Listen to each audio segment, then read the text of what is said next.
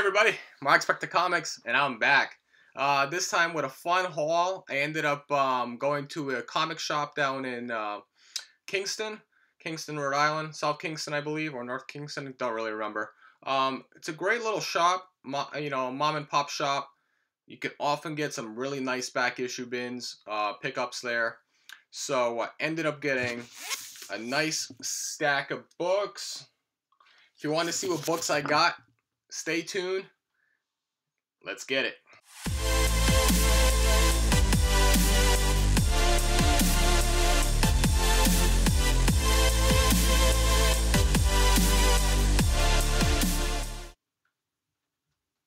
Alright, welcome back. If you haven't already, please don't forget to like, share, and subscribe. Hit that bell notification so that when I put out new content, you get it at a timely fashion. Like I said, I ended up going to this really cool shop. I go there once in a while, maybe like once every few months or so when I have some time, because it's a little bit of a drive. It's down in, I think, North Kingston. Cool shop, lots of back issue bin stuff. They do have new comics and some wall books, and ended up getting a nice stack of comics. I did have a video that went up last week. It was my reaction video for episode 7 of WandaVision. Unfortunately, Disney took it down because apparently I showed too much content.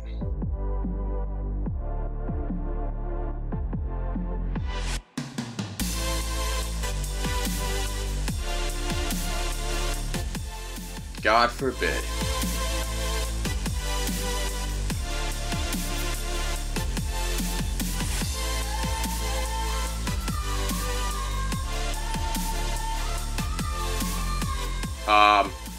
Didn't claim it as my own ownership of the show. You know, it was just my reaction to it, my thoughts, and it was some cool spec stuff on it. So, unfortunately, you know, the subscribers missed out on that. So, it is what it is. I'm gonna try to do another one this week and not put as much, you know, recorded content on there and see how that goes. So, stay tuned for that. There's also an auction coming up on Thursday on Steve's channel, Burke 54 Family Comics. If you guys have some time, check out that. There's going to be some nice books, and if I have a chance, I'll jump on there and sell some books as well. So more on that later. So I ended up picking up a nice stack of books. Like I said, nice stack. Ended up spending, I want to say, around 70 bucks total. He ended up giving me a 20% discount, so I did pretty well. So in no particular order, I'm just gonna start showing some books. Some of these I've already bagged and boarded, some of them I haven't, just haven't gotten to them yet. But the first book, Moon Knight number 29. This is the, I forget what volume this is. I want to say if it's volume 5 or volume 4. I forget offhand. But this is the 1 in 10 Wolverine Thank You Appreciation variant. So this is a cool, I forget who did the art on this cover, but I couldn't pass this up. As you can see, it was $5. So whenever you can get a ratio variant for under, you know, for half, I usually recommend it, especially when it's not a ratio book you often see. This is kind of like a ghost book. I have never seen this ratio variant before. So for $5, I had to pick it up. Next book, been slowly trying to compile the Stephen Platt Mark Spector Moon Knight run. I think I only have 1 or 2 more books left. And this was kind of like the big book I hadn't picked up yet. I already have the most valuable book, and that's the issue 57, the ASM 300 cover swipe, which I think is the nicest one in the whole run. This is the second most desirable one, and this is the first Stephen Platt artwork. So you know what that is. This is Mark Spector Moon Knight, issue number 55. And I picked this up for what I thought was a pretty good deal. This was 30 bucks. So this was just under half of my, you know, spent allotment for the whole comic haul. So this was a nice pickup. Condition-wise, it's a beautiful book. I don't see too much wrong with it. I'll have to take it out and rebag and board it just to make sure. But quickly glancing at it, this is a really nice copy. Alright, so next book, this was like a hot book for a little bit, and I ended up seeing this, another incentive ratio.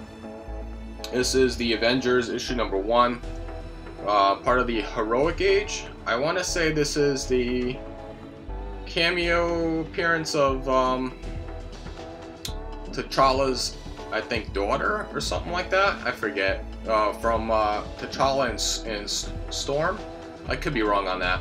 I'll have to end up putting the information on the top here.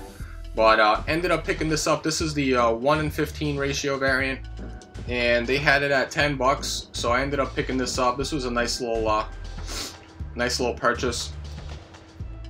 Another book that's getting a little bit of spec, and I couldn't pass it up for 4 bucks. And this is A-Force number 1. There's been a lot of talks of them making an all-female related either TV series or movie. So this is a nice cover. And let me see. There's a lot of different characters on here. A lot of great characters, you know. And you see She-Hulk there in the front, but you see Spider-Woman and Rogue and Captain Marvel. There's so many, even Scarlet Witch there on the side. This is a great book to buy. If you can pick this up in your dollar bins, back issue bins, pick this up. This is a nice spec book. Oh, sorry. So I had 2 copies of this. This was the second one. They had 2 of these 1:15 incentive ratios. So there's two right there. So nice little pickup there. I was surprised to see 2 of them.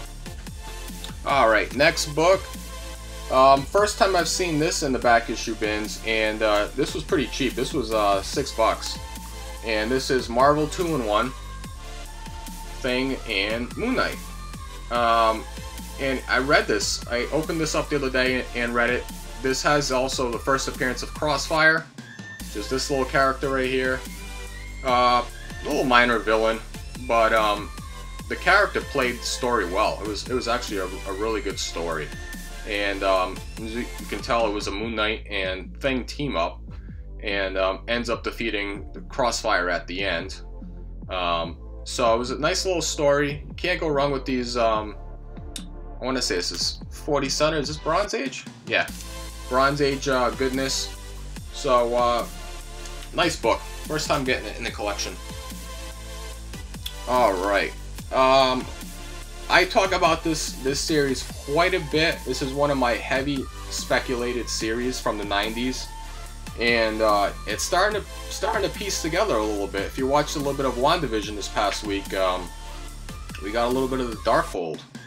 And obviously the whole supernatural going into it. So whenever you see these, I highly recommend you pick them up. This is from the Rise of the Midnight Suns. This is Ghost Rider issue number 28, part 1 of 6. I recommend getting the whole 6 issues. It's a nice read. And if you're not familiar with it, this is the first Lilith, first Meat Market. There's a bunch of first appearances. I think it's mainly because it's the first Lilith that this is a nice, nice book to spec on. It's like a $10 to $15 book. I got this for 4 bucks. But if you see those in the back issues, pick them up. And there's also the newsstand, which is a little bit harder to find. So the other one I found was issue number 31, and this is the first full appearance of the Midnight Suns. I think this is also a nice book to spec on. So I picked this up also for $4. Next book. I was surprised to see this book there. This was Marvel Spotlight from Volume 2, Captain Universe, right here on the cover. So Marvel Spotlight issue number 9. This book was hot for a little bit, I want to say a few months back, with the whole Donny Cates King in Black storyline. A lot of people thought that Mr. E, which is I think this character right here, was going to appear in King in Black. We still haven't seen the character, but it's also the first appearance of the second Captain Universe, which is this character right here. If you read King in Black issue number 4, there was a little bit of a spoiler there at the end that they thought was going to be the, is it the God of Light? And they teased it to be Captain Universe. Whether or not it's the first version or the second version, we'll have to find out in issue 5, but this book may go back up again. And I picked this up for $5.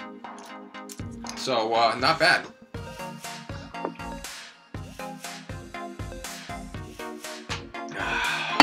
Reload. Alright. So, next book.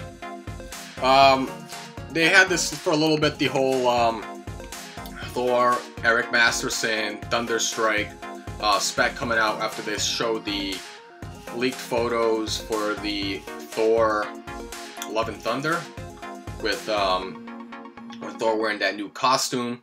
So then I started looking around for some other spec Thor books in the, you know, late 300, 400 issues.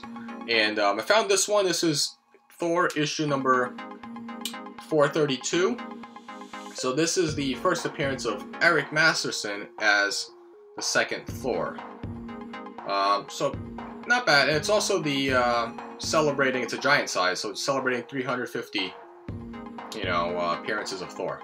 So not bad for $4 to spec on. And we're getting down to the last 2 books.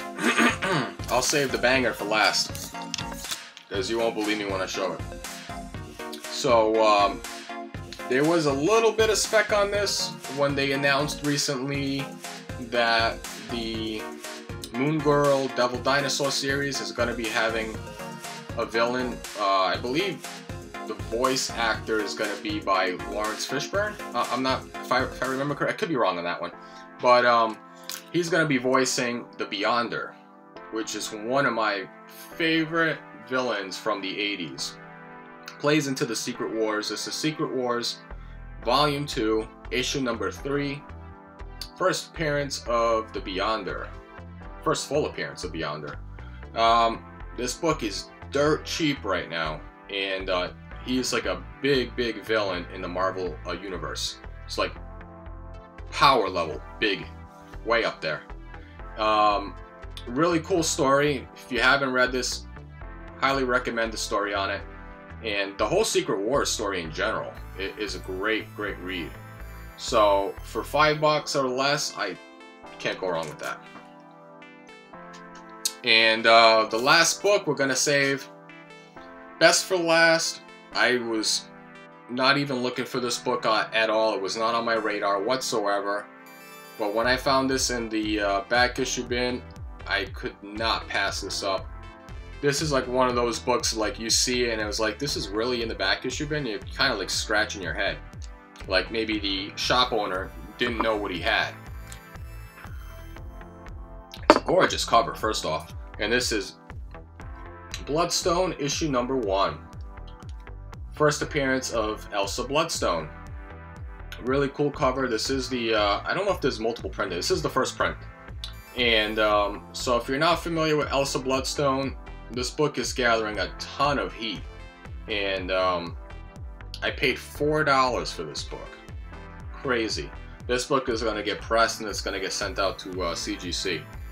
But this was my super hot find in the back issue bins. So that's it. Hopefully you guys enjoy that. If you did, hit the thumbs up. And most importantly, until next time, Mark Spector Comics, out.